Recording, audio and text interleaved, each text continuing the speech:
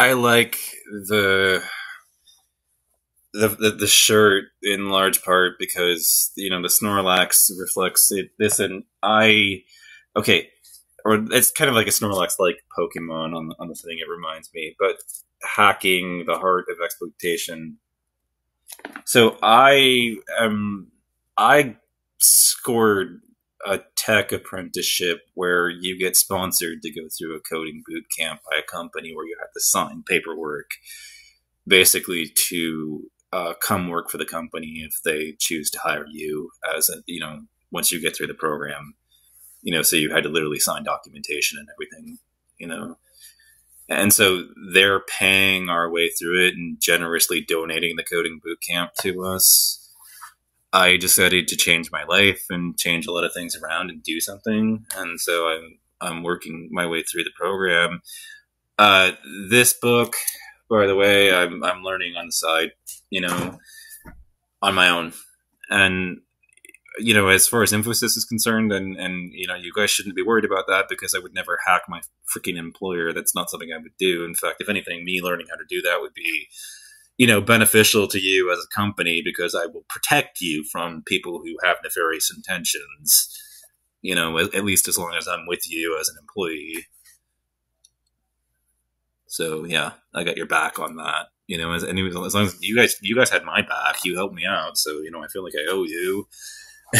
You know what I mean? Like, you have my gratitude on a fundamental level. But yeah, I feel like my approach to cybersecurity is very different than my father's, who, Stephen Tidwell, by the way, who felt, he was always asking me, like, why are you doing all this stuff? And I've got this different view of it, which is just, I feel that somebody's always going to be doing the kinds of shit that I was doing as a teenager.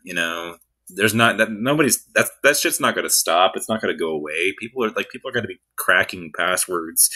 When when I'm pushing daisies and dead and gone, it's still going to be going on.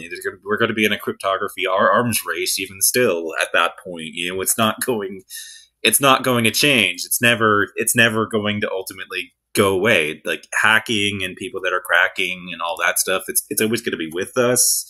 There's always going to be somebody out there that's willing to do it. So basically, I'm learning how to do it myself because I think that the best way to beat that kind of those kinds of people that have nefarious intentions towards you is to become one of them yourself. That's my mentality about all of it, and so that's why I'm learning how to do all that stuff.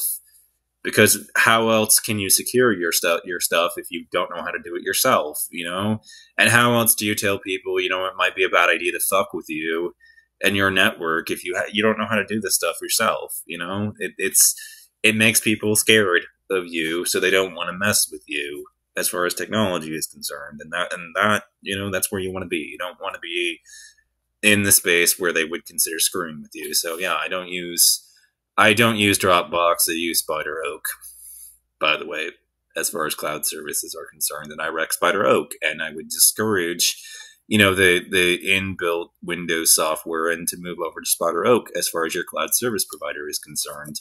And that's because it's end-to-end encrypted and there's zero knowledge encryption, which makes all the difference. They're the only ones that have you're the only one that has your key. They can't decrypt it. They're part of your threat model. At that point, your cloud service provider is now considered part of your threat model. They end, all of cloud storage and encryption. I mean, this is where it's all heading. So yeah, au revoir, as they say. I got a tech apprenticeship, and I love the shirt because what did Bill Gates say? If I have a hard job, I want to find a lazy person to do it because they'll find an easy way to get it done. The Bill Gates quote. Yep.